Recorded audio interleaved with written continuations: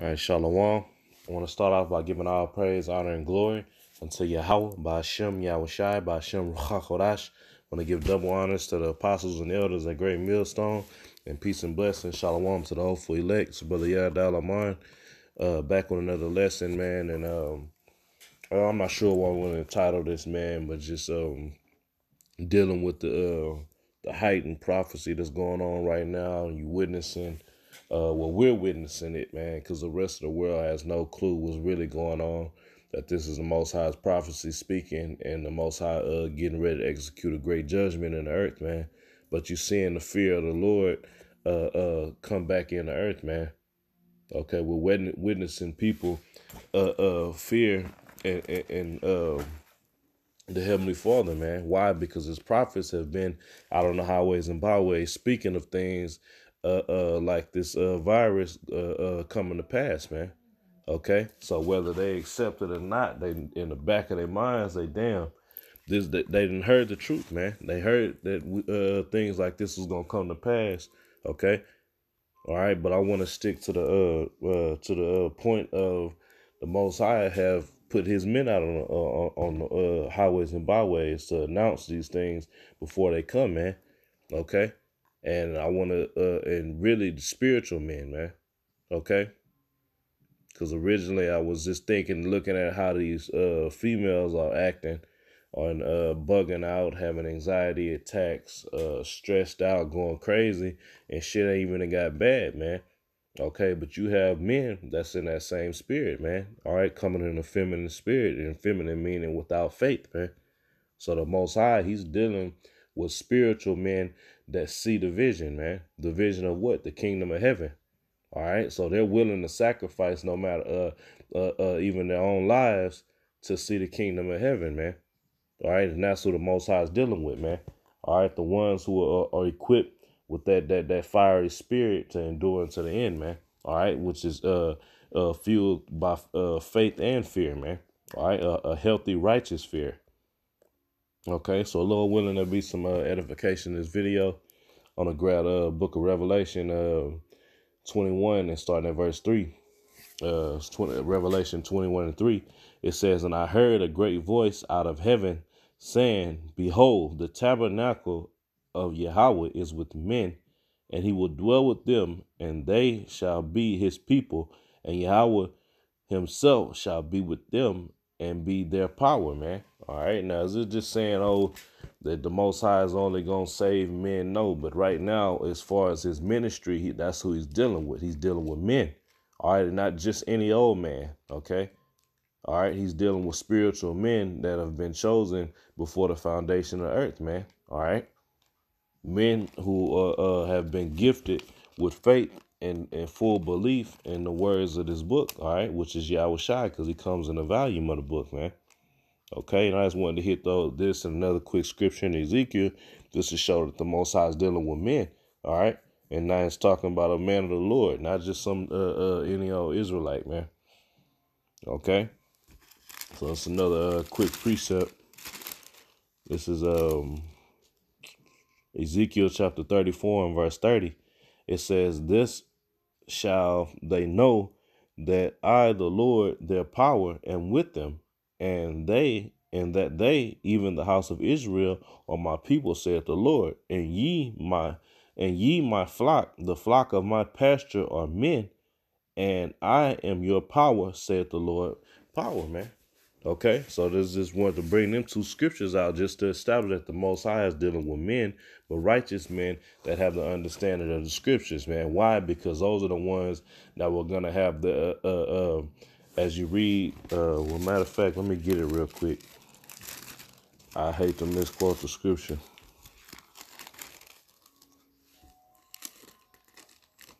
This is Ezekiel chapter 3 and verse 7. It says, "But the house of the Lord will not hearken unto thee, for they will not hearken unto me. For all the house of Israel are imputed and hard-hearted." And that's what we're dealing with, man. All right, a bunch of rebellious jakes that don't want to hear this word, man.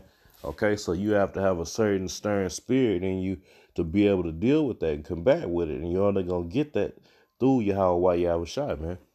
Okay, so verse 8, it says, Behold, I have made thy face strong against their faces, and thy forehead strong against their foreheads, man. So what does that mean? The Most High equipped his men, all right, the men of the Lord, with the right spirit and mindset to be able to go up against all the naysayers, man. Okay, to the intent that those men make it unto the end, man. Okay. I was about to use a famous Jake line. I'd open up the Apocrypha, and I was about to say, flip right to it. That's the spirit. Let me grab this precept real quick. Bear with me, Baba Kashan.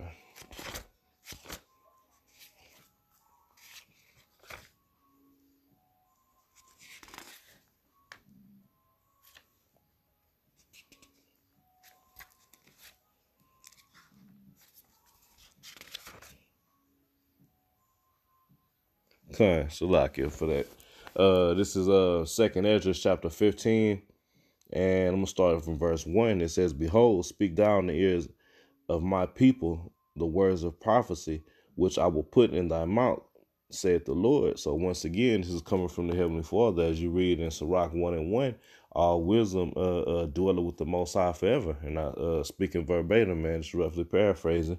Okay, so all the understanding of these prophecies was given from the Heavenly Father through Yahweh Shai to certain men. All right, to prophesy against this place, man. Okay. It says, verse 2, and cause them to be written in paper, for they are faithful and true. And we have full faith, man. That's what gears us, man. That the fact that especially now we're witnessing the Most High's his words come to pass, man. Okay, we're getting closer and closer to the mark of the beast, dealing with this coronavirus, man. Okay, it says, Fear not the imaginations against thee. Let not the incredulity of them trouble thee that speak against thee, man. All right, so what is incredulity? Unbelief, man. All right, the Most High made sure he put a certain spirit on his elect men, okay, so they wouldn't be troubled or swayed by the unbelief of the people, man, because that's what we dealing with, man. All right, we dealing with nothing but unbelievers that don't want to hear the word of the Heavenly Father, and they're gonna come with nothing but opposing forces. All right, but we got to stand bold in this truth until the end, man. And that's what it's all about. It's not about getting this knowledge and having it for a certain amount of time. It's about having this knowledge until the very end, man. Okay. And what is that going to be? What's going to drive you to do that is the faith, man. Okay. Which a carnal man don't have, man, because he's going to believe just like like I brought up the point of these women, man. All right, they don't have no faith in anything outside of Esau's kingdom, man. Even women that's claim they know they Israel when shit getting bad, so to speak, and they already crumbling, man. And the same thing with certain men, man. All right, they're coming in that weak spirit, and now they in fear because the words of the Heavenly Father, all right, which was spoken out of the mouths of his prophets, are coming to pass, man. Now everybody want to have fear. Now everybody want to try to show up on the block, want to get right, man. All right, when you had the chance to, when you had the choice, all right, when the choice have already been made, all right, by the Heavenly Father, okay. But while we in this flesh, it seems like you have the choice, but you have the choice to make.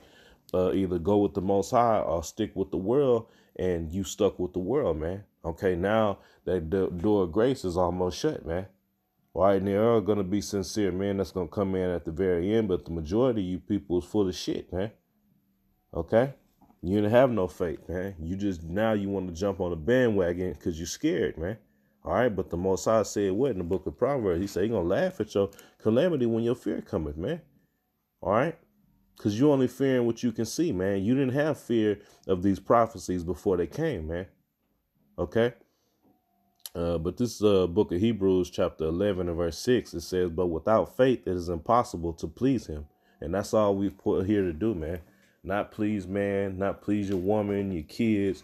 We're here to please the Heavenly Father, man. Okay? And to do that, you have to have faith in every single word of this book, man. Okay? It says, For he that cometh to Yahweh must believe that he is, and that he is a rewarder of them that diligently seek him, man. And that's what we're doing. And when you read on in this chapter, it goes in all the different multiple accounts of men, all right, and women that showed their faith, man, in the Heavenly Father, man. Okay? Why? Because we know that he's a rewarder, man, to the ones that stick follow see this thing through, man. Okay? And that's what it's all about, man. All right, doing this thing until the very end, man. All right, and that's why we have to constantly rehearse well, I'll say constantly say the same prayer as King David, man. All right, and beg the Most High not to take his Ruach HaKodesh or his Holy Spirit from us, man, because that's all we have to combat with all the things that we facing. All right, is the Holy Spirit, which gives us understanding of this word, man. Okay.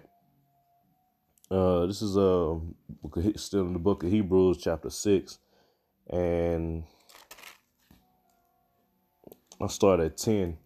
It says, "For Yahweh is not unrighteous to forget your work and labor of love, which ye have showed toward his name, in that ye have ministered to the saints and do minister," man. All right. So the Most High is not going to forget your works, man, and your labor of love, man.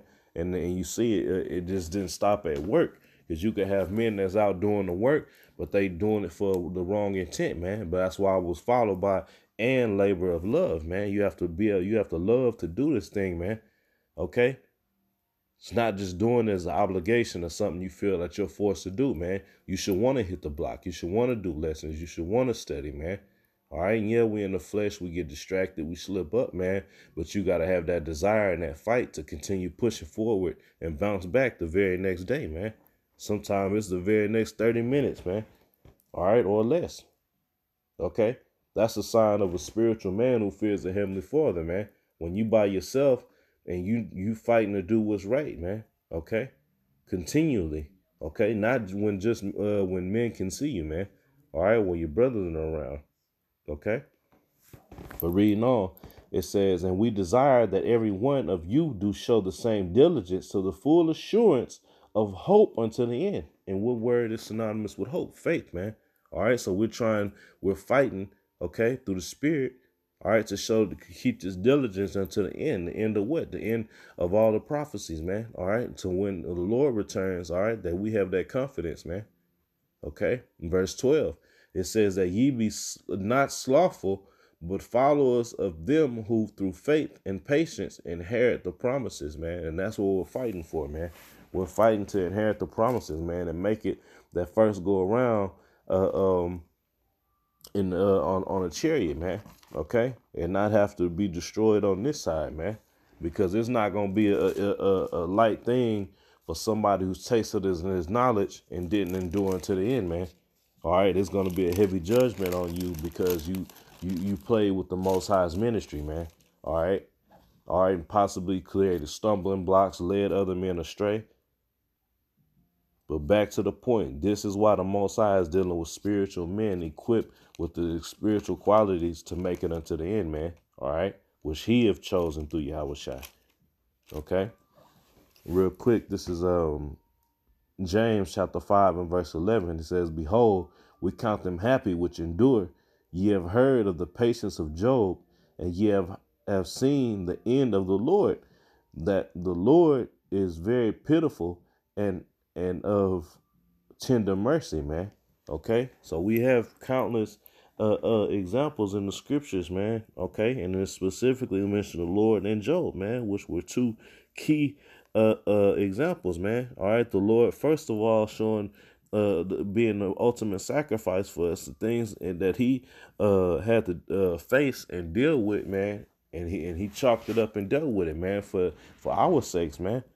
All right, and then when you go into account of Job, man, that was representation of what Israel will go through as a nation, man. Okay, so we read about these things, and it should boost your faith to know that the Most High always have mercy on on the righteous, man. Okay, so you fight to endure, man. All right, so when the Lord it's time for mercy, all right, and which is gonna come in the midst of judgment, man. All right, while the rest of these people are being consumed with the plagues that are set to come in the earth, man, the Most High is going to be constantly protecting his elect, man. Okay? So, real quick, this is 1 Peter chapter 1 and verse 9. It says, "Receiving the end of your faith, even the salvation of your souls," man. And that's what we're fighting towards, to receive the end of our faith, man. And our faith is in the promises of this book, man. All right, the kingdom of heaven, the Lord returning in the chariots, man. Righteousness being established in the earth, man. Okay.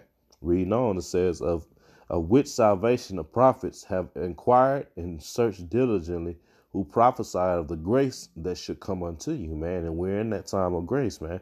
Okay, but we're at the time that is getting ready to come to an end, man. Okay.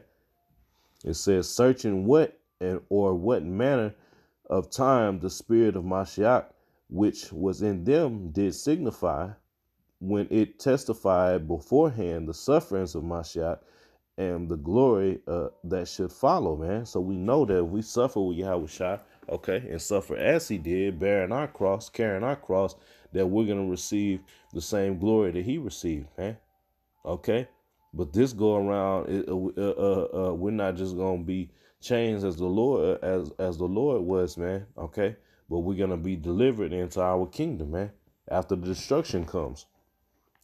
Okay. Verse 12, it says, unto whom it was revealed that not unto themselves, but unto us, they did minister the things which are now reported unto you by them that have preached the gospel unto you, which the Holy Spirit sent down from heaven, which things the angels desire to look into. All right. And this is the point right here. Verse 13, it says, wherefore gird up your the loins of your mind, be sober, and hope to the end for the grace that is to be brought unto you at the revelation of Yahushua Mashiach, man.